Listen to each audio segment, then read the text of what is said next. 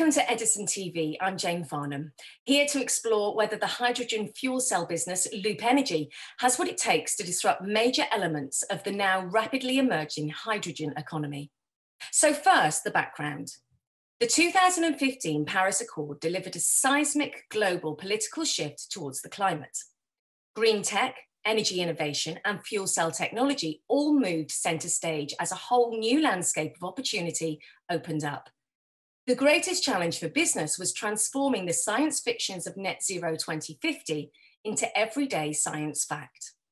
And despite decades of false dawns, scientists, technologists, and commentators were united that hydrogen systems and the infrastructure required to support them could deliver a fully fledged hydrogen economy. Forecasts suggested hydrogen could grow from 2% of the global energy mix to up to 24% by 2050, which is why many investors are still on the lookout for real-world hydrogen opportunities already delivering results. Enter Edison client Loop Energy, with its patented e-flow technology gaining momentum and credibility, with boasts of an unmatched combination of fuel efficiency, power density, and durability. The stock itself is drawing an increasing amount of attention, which is why we've invited Ben Nyland, Loop's president and CEO, to talk about its prospects. Hello, Ben. Hello, Jane. So, Ben, there are other well-known names in the hydrogen fuel cell market at the moment. The likes of Plug and Ballard seem to have secured the first mover advantage. What makes you think Loop Energy is in a position to end up leading the market? Well, Jane, the reality is that we're just in the very early stages of the hydrogen industry. I like to refer to the 2020s as the decade of hydrogen. And so as we see hydrogen progress, it's going to be with us for decades, much like diesel in the early 1900s. So we're seeing that electrified platforms now are already in place. Trucking companies have developed electrified platforms, cars as well. But in the trucking business, in the bus business, these vehicles tend to offer insufficient range. And so that's where we need to couple the battery electric vehicles with hydrogen fuel cells. Customers, fleet operators are approaching us and approaching vehicle companies to help with that. And so you might ask, why Loop? Obviously, as you mentioned, there's Ballard, Plug Power, there are others who have been in the place longer than us. The reality is that there's some advantages to being a second mover. We get to see the failures of others and the successes of others and learn from those. And so we continue to build our business learning from others with our superior technology. Our patented e-flow fuel cell architecture is a real leap forward. For customers, we can deliver up to 16% better fuel consumption, up to 90% more peak power. And because of uniform current density, we have up to 10 times better power density uniformity. So our fuel cells are just a better choice for customers, and they're realizing that now. So with the momentum in the hydrogen industry, the availability of electric powertrains already in the industry, our fuel cells can get adopted quickly, and they are. So do you think technical superiority is enough? Because if it were, we'd be watching Laserdiscs or Betamax videos back in the 80s. What's the actual commercial plan? How are you going to land new customers and expand revenues this year and of course beyond? Well, look, Jane, that's really exactly our outlook. Despite a company having the best technology, it's entirely possible for it to fall short, which is why so many of our skill sets and so much of our collective efforts are trained on our sales, our marketing, and manufacturing at this time. It's very much the phase of development of our business is in, one of surging growth. We have what I think will prove a winning strategy in that area. Rather than spread ourselves too thinly across multiple markets, we're currently very tightly focused on return to base, medium and heavy duty commercial vehicles. We think this is really the first killer app in the hydrogen fuel cell industry. They don't rely on any public hydrogen infrastructure like cars would. And together, they make for a huge market. Today, we believe the total addressable market for commercial vehicles is around $1 billion, but it's projected to grow to $30 billion by the year 2030. So we think the combination of our technology and our commercial approach is already showing dividends. We saw a big uptick in contract win rates during 2021 when we started to offer turnkey solutions to convert buses, trucks, and other vehicles in days, not months. By finding ways to integrate more quickly into existing electric vehicle technology, we've become very easy to adopt, or at least to trial. And so far, at least, it seems that this is beyond the competition. So that's been very good for us. We also believe our conversion rates from trial to fleet installation will be strong. I expect in-service experience of our hydrogen solutions to strongly generate those follow-on orders. And what we're seeing when our vehicles are deployed in the field is very strong vehicle uptime numbers. Better fuel consumption, peak power, and power density uniformity are being delivered in the field just as we predicted. Given this, it's hard to see how our rivals will find an effective way into accounts that we've won and gotten traction in.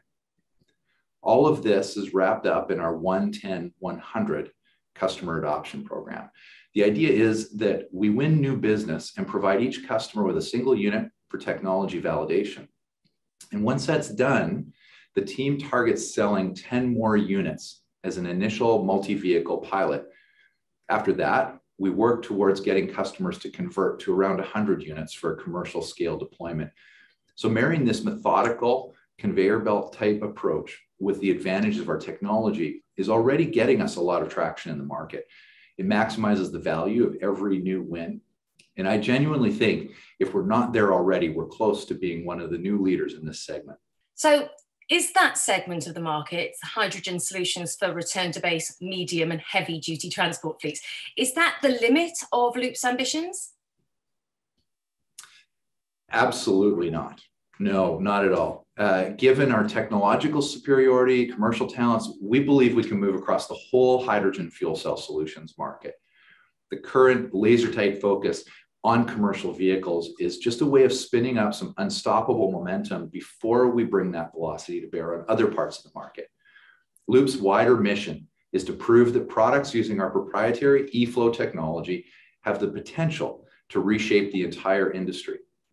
And once our lead with return to base fleets is beyond doubt, the full automotive quality potential of eFlow will be brought to bear across other transport applications and beyond into stationary power, which together have an estimated total addressable market of more than $50 billion in 2030. Meanwhile, the architecture, the innovation of our architecture, which is protected by over 30 patents and many trade secrets, will continue. We're very excited by what we can achieve as we continue to develop at pace our signature trapezoid plate. We really do see ourselves as capable of becoming a critical and inextricable part of the world's clean energy portfolio. To be honest, our timing seems pretty perfect. With global capital markets flowing increasing levels of investment towards provable, sustainable climate technologies like never before, our time has come. I think that at long last, most of humanity shares an objective.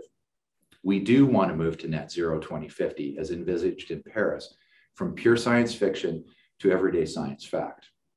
Okay, thanks, Ben. That's definitely not short-term ambition, and I do follow your logic. Now, so we can get more of an external view of the company, we have Edison analyst James Magnus joining us in the studio. Hi, James. Hi, Joe. So, James, you've been taking a look at Loop Energy recently. Could you give us some thoughts, and does it shape up to its big ambitions? Thanks, Joan. There's no question that Loop has big ambitions. Given the original flotation price, it's clear that investors seem to have understood those at the time. They also appeared to have a high degree of confidence in management's ability to substantially deliver against them. Since then, Loop's share price has obviously slid backwards considerably, and the company is at a relatively early stage of commercialization compared to some competitors in the market. However, the potential is very much still there. In fact, progress is being made, which means commercial risk is starting to reduce. In terms of progress for Loop in the next 3 years, are there any milestones that Ben and the team need to be delivering? I think that's an easy one, Jane. We need to see Loop setting and indeed meeting some relatively challenging objectives. The hydrogen fuel cell market is still very much up for grabs. The current market leaders do not have an unassailable grasp of it. This means that Loop is very much in the race. It seems to be getting initial market traction, which helps add some credibility to the technology. Plus, the strategy of focusing on the return to base commercial fleet market makes sense. This is an area in which barriers to adoption for customers are relatively low. This should allow Loop to build scale, reduce the cost of production, and then take its products into other areas where in the coming years, we would expect to see rapidly growing demand. So Loop's strategy is sensible, I feel. What investors are going to want to see is the management team continuing to win new orders and getting a healthy slice of the return to base fleet market, start scaling the business in a meaningful way, and then capture decent proportions of other emerging fuel cell markets. To a certain extent, it's quite possible that while others spend money developing those other markets, Loop could still be a sizable beneficiary as the opportunities emerge. So thinking of it from an investor's point of view then, could you put forward some potential positives and negatives for the stock? Yes, on the negative side, it's possible that the hydrogen fuel cell market doesn't develop as quickly as we expect, or perhaps Loop's competitors' technology offerings are unexpectedly strong. Loop is advancing commercially, but it isn't over the line just yet. In addition, the current global instabilities do not necessarily play well for new markets. However, on the positive side, hydrogen could be an important contributor to future energy security, mitigating against using fossil fuels, which are often from unstable parts of the world. Furthermore, climate change is only getting more urgent. Pandemics, wars, and inflation do not slow it down. It is also worth bearing in mind that there are no viable alternatives for many of hydrogen's uses. So just as fossil fuels were dominant for more than a century, the hydrogen market could offer long-term structural growth for decades to come. Thank you, James, and thank you again to Ben. Well, I'm afraid that's all we have time for today, but if you do want more information on Loop Energy, there are plenty of deep dive explanations and investor resources on their website. Or to arrange a meeting with Ben, reach out to us at Edison and we'll see what we can set up. Thanks again for watching.